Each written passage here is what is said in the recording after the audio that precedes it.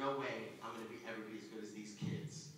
And they were the sons of Martin Scorsese or the relatives of this person or studio head, and they were always connected.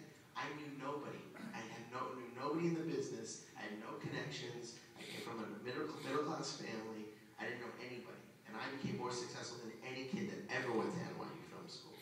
So why? Because I realized early on that I had to work hard. And let me tell you when it hit me, when I realized it. When I was in my math class in 9th grade, I think it was algebra, and I'm really bad at math, okay? And the teacher was going, okay, and then here's square, and she's up on the board, and I go, whoa, whoa, whoa, slow down, man. You're going too fast. You gotta slow this down. I gotta take these notes, you know? I wanna get a good grade. I was at least trying, right? So I'm writing down exactly what he's saying, taking very clear notes, and I look over, and there's a kid sitting next to me, and he's like picking his nose or something. He's not even paying attention. I'm like, does this kid not care or something? Is he rich? What the hell's wrong with this kid? I mean, what's going on with this kid? And I'm literally, I don't understand. I keep looking over at him, and he's just not even paying attention, but kind of half paying attention. I'm meanwhile writing down every single thing that this guy is saying, this teacher's saying. I go home. I realize I didn't absorb one thing he said. I got to read all the notes 4 times. Then I got to wake up in the morning and read the notes again. Then I go to class, I take the test, I get an A. Okay? I worked hard. I look over at the kid who didn't write down anything, didn't study, didn't pay attention, and I look on his paper and it says A. I said, holy shit. How the hell did he do that? And I realized that there are people out there smarter than me or better than me in certain things. But I can get that exact same A that he got. How?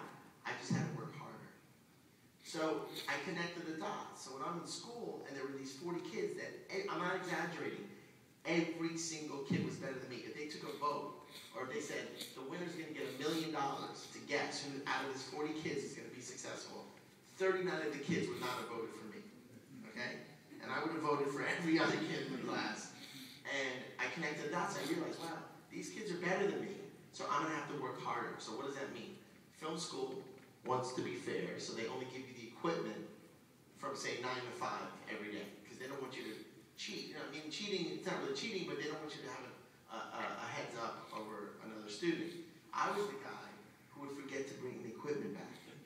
So when everyone was out partying or getting high or drinking or getting drunk or doing whatever with their friends, I was filming around the clock, 24 hours a day, 7 days a week, and I'm not exaggerating.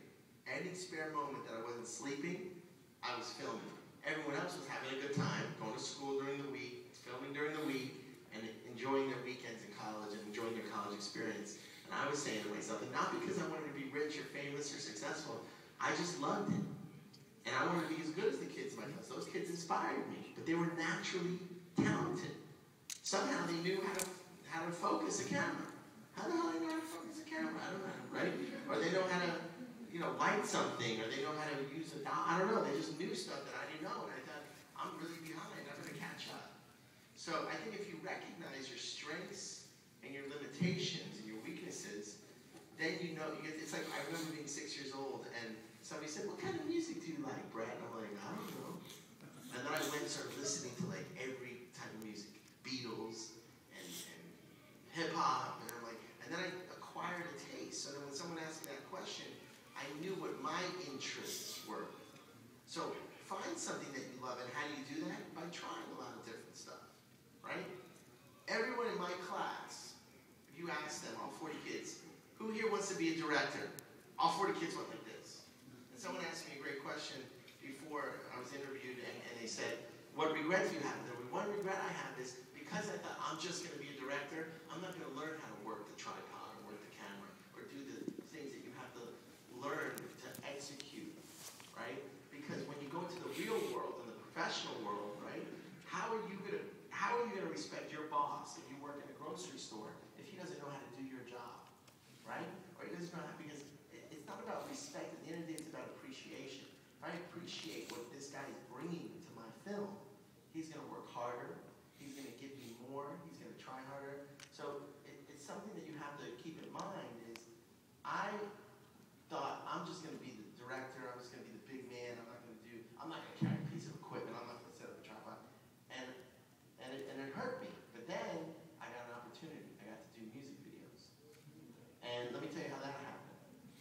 very lucky because I met a guy who some of you probably know named Russell Simmons. Okay? And I met him when I was 16 years old. He just started in the record business. But he was in the record business.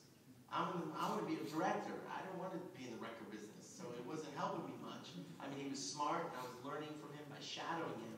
And this is another big theme that I have for you guys. It's mentorship. Find somebody that can mentor you. And find somebody that you can ask questions of. Find some. Don't do that. Not you, him. Don't make her get up and walk a little over. Find somebody that can mentor you because you think you know what you need to know, or you think you know more, you think you know the answers, but somebody older than you is really going to have the answers because they've been through it. They've done it before.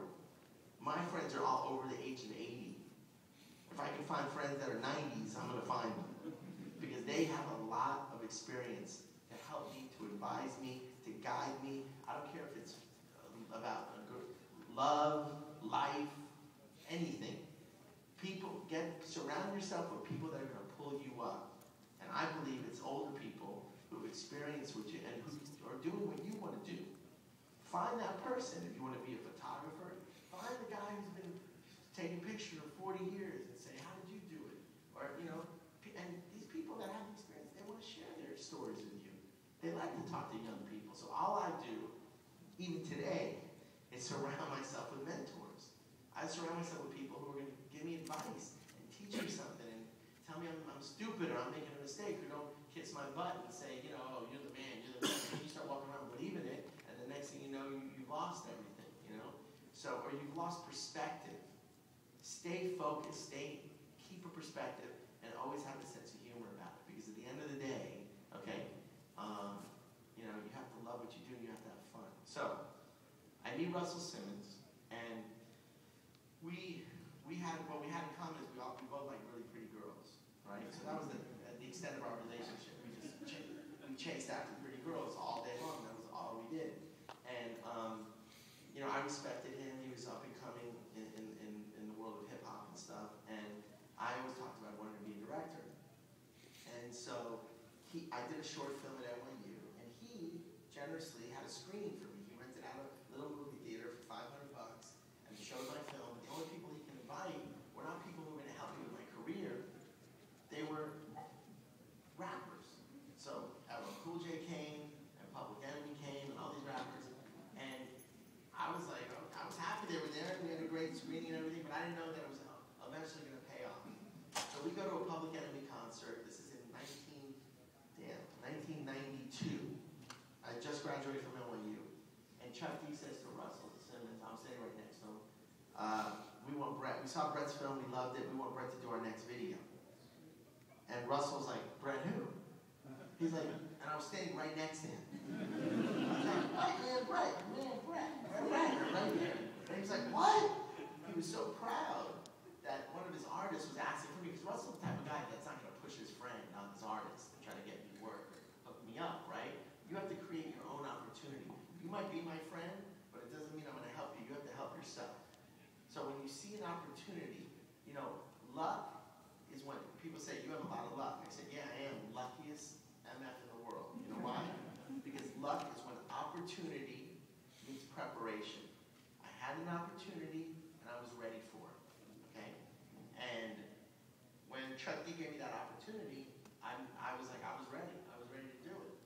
And I started doing music videos, and I loved it. And I was getting paid to learn. I was trying out all these different pieces of equipment, and I was like, I was learning what I didn't learn in film school, because remember, I didn't want to touch the equipment. I didn't want to edit. I was just a man. I was just a big-time director. I just talked to actors. I don't want to bother with carrying that equipment up on the street. I just wanted to be a director. And then when I did music videos, and I started realizing that I needed to command I needed to express the stories that I wanted to tell. These people weren't helping me because they knew I didn't know shit about how to tell those stories. That I started to really learn and pay attention and do things that I normally wouldn't do in film school. So it's a lesson also to start. If you want to own a grocery chain, one day you're going to be start as the bag boy. Learn what every single person does in that field. So when you become